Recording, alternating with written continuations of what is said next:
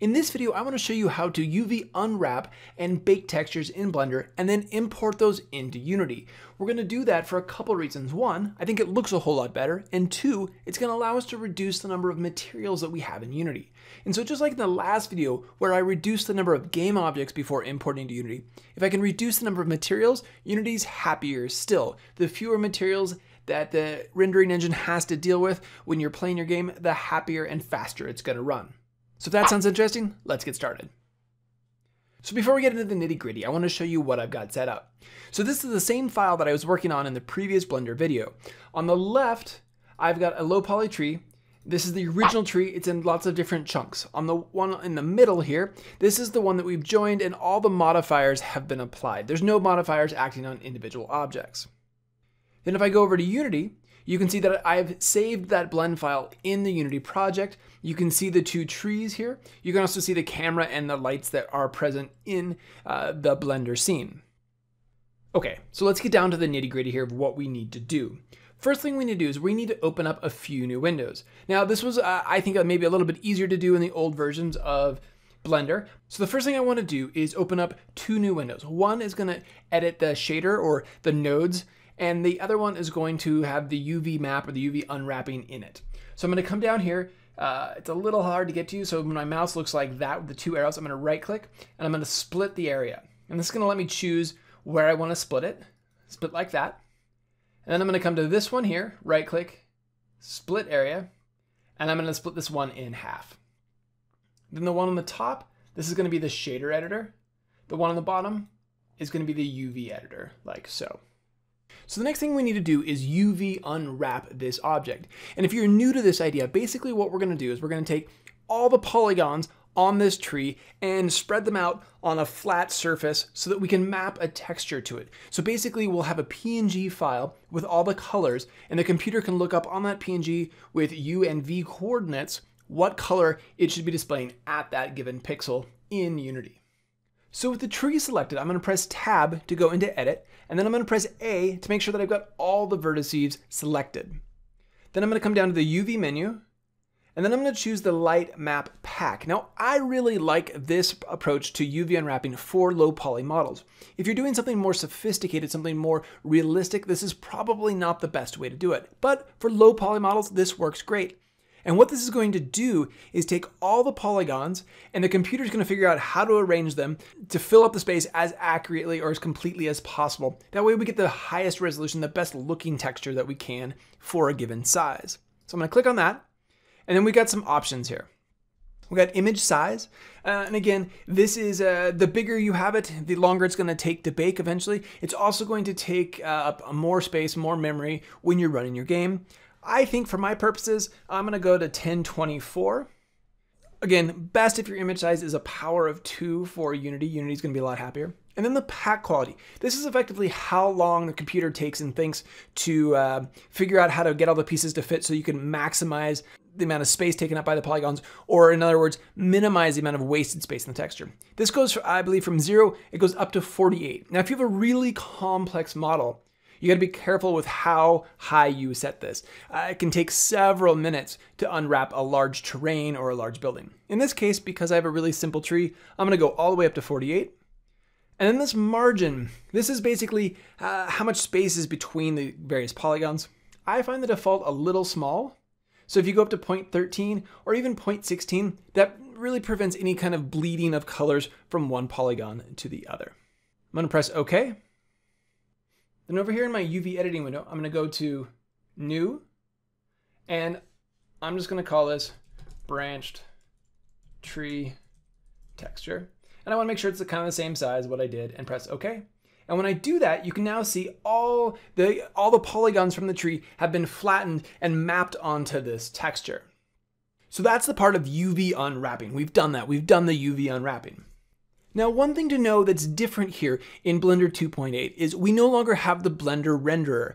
Now, that was my preferred way of baking low poly models in older versions of Blender. It wasn't the fanciest, but it got the job done and it looked good enough. That no longer is part of Blender 2.8, so we're going to be using the Cycles engine, which is why we needed the shader or the node editor in the top left.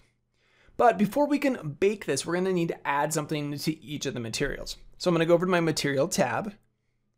So I've selected my leaf material. Now, if you're doing this with a more complex model, you're gonna have to do what I'm doing here with each of the materials in your object. So I'm gonna come over here to the editor. I'm gonna press Shift A to add and then search, and I'm gonna type in image. And I wanna add in the image texture. I'm gonna zoom in there a little bit so you can see a little bit better of what's going on. And then I need to tell it what image texture to use. And I'm gonna choose the texture that I just created, that branched tree texture. And then I'm gonna do the same thing over with my trunk. I'm gonna select the same image because we're gonna be baking both materials onto the same texture, onto the same PNG file. Now, if you don't do that, you're gonna get a warning about something about a missing texture or a missing image. It's pretty opaque, it's pretty hard to figure out what they mean. This is what they're talking about.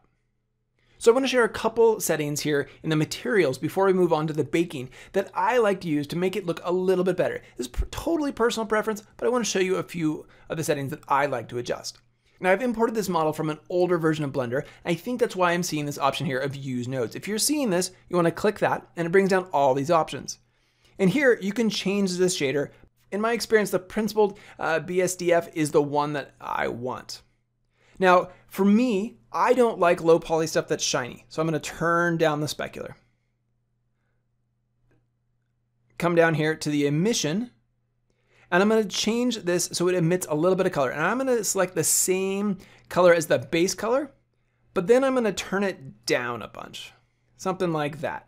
And what that does is that effectively makes all the faces emit a little bit of color, and it makes any sort of dark crevices or dark shadows a lot less prevalent and not as obvious. So I'm going to repeat that process with the leaves as well.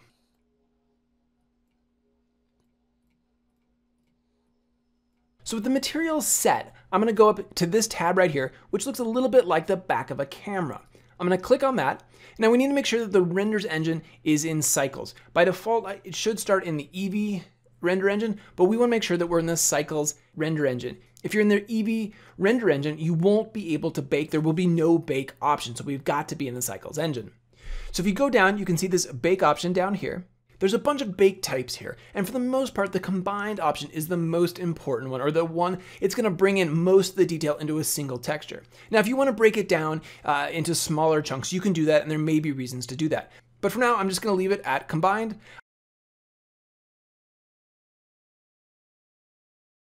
So I'm going to press bake, and this is going to take a little while. You can see that there's a progress bar at the bottom. It's no longer the top of Blender, and Blender 2.8 is now at the bottom. And with the cycles engine, this is going to take a little while, even with a fairly simple model like my tree. So when that gets done, we'll be able to see the results on the bottom left. And I'll fast forward this, and I'll get back to you when it's done.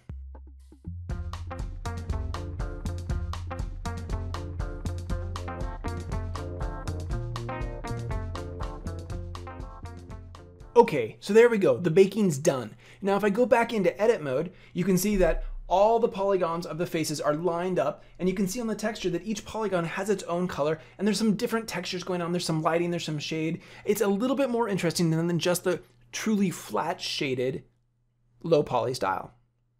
So we've got the UV unwrapping done, we've got the baking done. We're gonna take one further step to help optimize what we're doing and make it run a little bit smoother in Unity.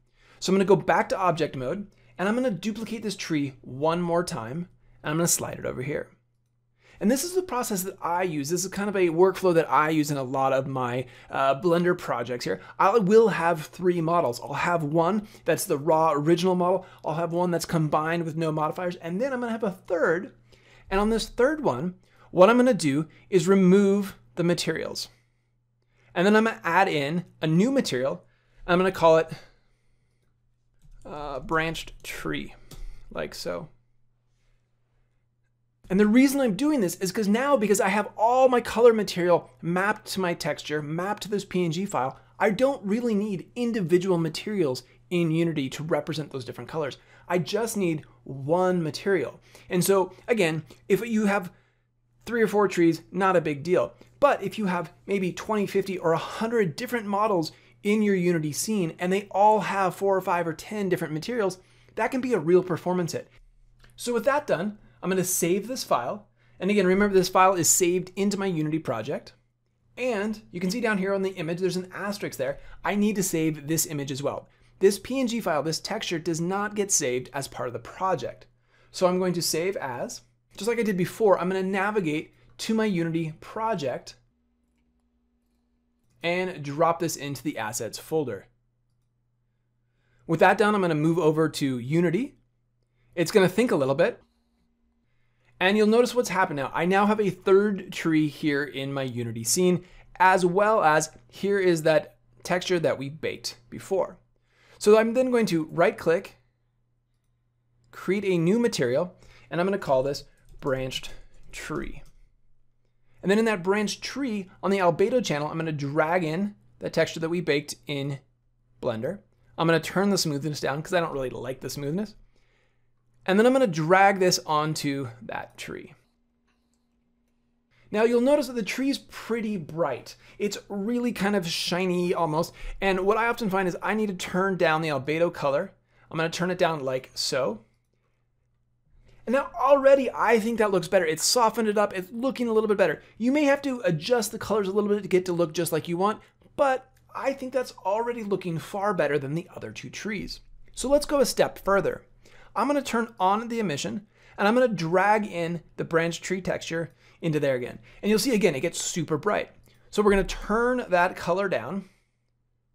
And what this does, if I turn it all the way off, you can see that the shadows are really dark. And if I turn this emission on just a little bit, I lighten up those shadows. I think it looks a lot better. So there you go. I've shown you how to unwrap and bake textures in Blender and import those into Unity.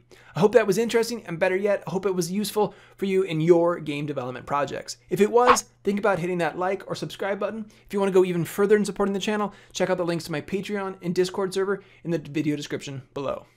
Until next time, happy game designing.